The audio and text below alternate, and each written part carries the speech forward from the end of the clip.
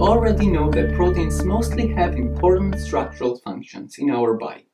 They are key structural components of all of our tissues and organs. The most abundant protein in our body is collagen, the main ingredient of all our connective tissues, our skin, our tendons, our bone matrix. But once we use protein to build all these structures, they will not stay there forever. Tissues and organs in our body will wear and tear on a daily basis and need to be repaired. Some structural proteins we lose. We lose hair, skin fragments, we cut our nails, our intestine walls slough off, and so we need structural proteins not only to grow new tissues, but also to maintain them throughout all of our life. The proteins we need for this maintenance activity to replace and repair tissues is what we call protein turnover. Our protein turnover is actually quite large, around 250 grams of proteins per day for the average adult. But luckily, most of the amino acids are recycled, and so our protein requirement from diet is way less than 250 grams, because our protein need for turnover is largely covered by recycling of amino acids from broken down proteins. And then we know we need protein not only to build and maintain the structures in our body, but also to make all of these structures work. Virtually every metabolic pathway in our body involves protein, and we need several thousands of them so that we can function properly. This is the regulatory function of proteins. We need enzymes to digest and metabolize nutrients, to excrete waste products, to neutralize toxic substances, contaminants, pollutants, drugs, to fight off infections, to contract our muscle, to read our DNA and execute its instructions, to see, hear, taste, and smell, and many, many more.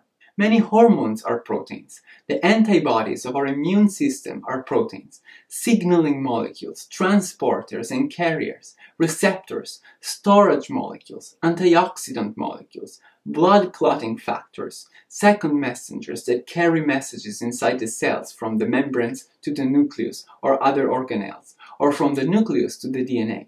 All these molecules are often proteins. Let's now focus on a couple of important regulatory functions of proteins. One is fluid balance. A lot of proteins, and especially the most abundant protein we have in our bloodstream, which is albumin, help maintain the appropriate distribution of water inside and outside our cells and our different tissues and organs.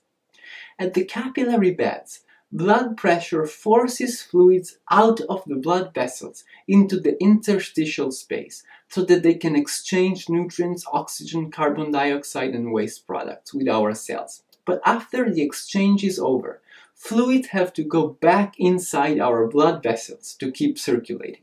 And this is accomplished by albumin. Albumin is too big to go through the capillary walls, and so it stays inside. This creates an osmotic pressure that will then suck fluids back from the interstitial space into the blood vessel.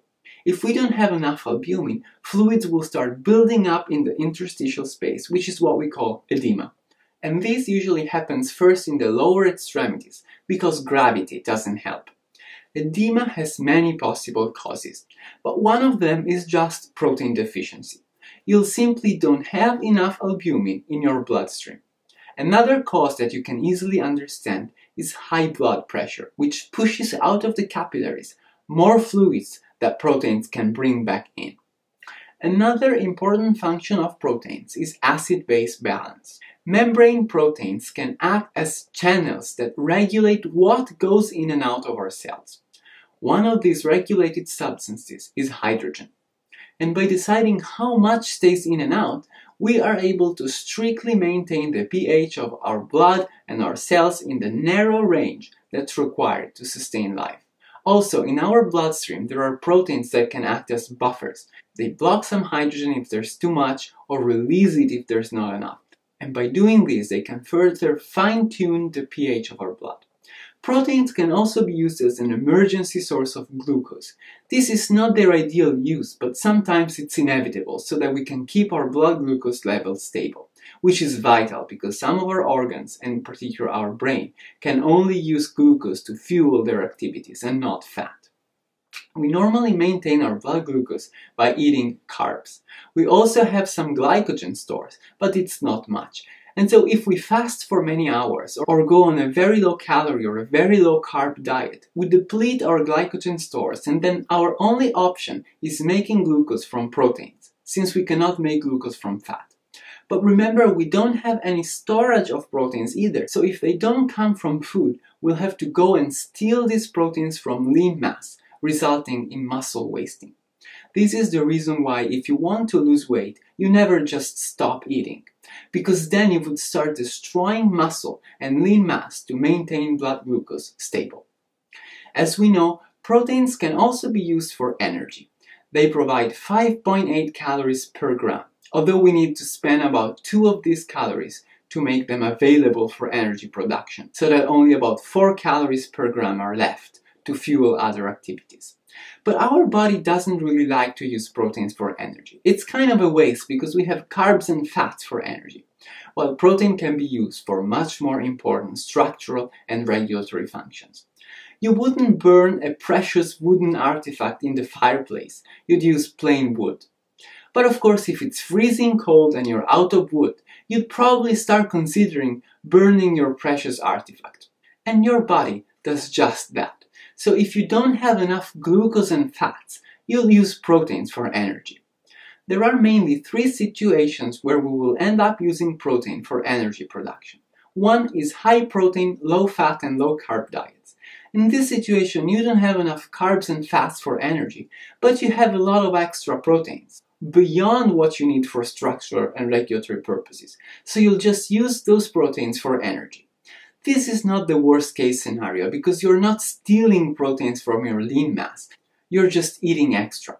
It's just a waste of proteins, but it's not harmful. If you're very rich, you can decide that in your fireplace you only want to burn ancient Chinese wooden artifacts instead of plain wood. You're not harming anybody, it's just probably not smart.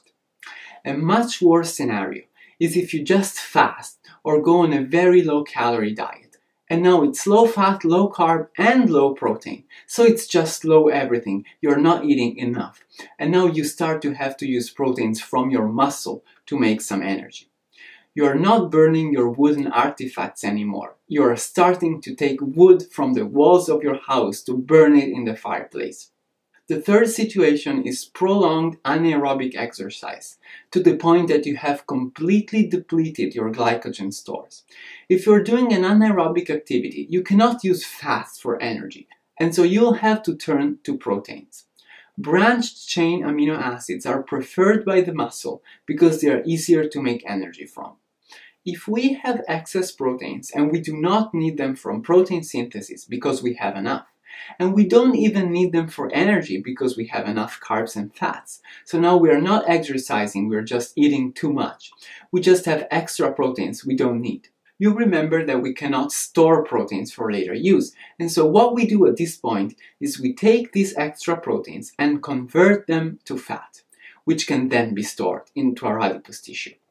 But this conversion is irreversible. So once we have turned proteins into fat, we have no way of turning fat back into proteins at the later time, because we lack the enzymes to do that. So once we have made fat from proteins, we have to either burn it as fat or keep it in our adipose tissue. Many people believe that eating proteins doesn't make you fat, but they are wrong. Any energetic nutrient, be it carbs, lipids or proteins, when it is in excess of our energetic needs, is converted to fat and accumulated in our adipose tissue. These last 3 uses of proteins, which are making glucose, making fat, or using proteins for energy, are what we call protein catabolism, because we are sort of demolishing these proteins, breaking the amino acids down. But what we really need for protein catabolism is this part of the amino acid, the carbon skeleton. Remember, carbs and fats do not have nitrogen. So before we can use proteins to make energy or to make glucose or fats, we have to remove this nitrogen first. But the problem with that is that when you remove the amino group, you get ammonia. And free ammonia is highly toxic for our body. So it has to be immediately processed by our liver to make urea, which is still toxic but way less, and soluble enough so that it can take the bloodstream and quickly go to our kidneys that will excrete it with the urine.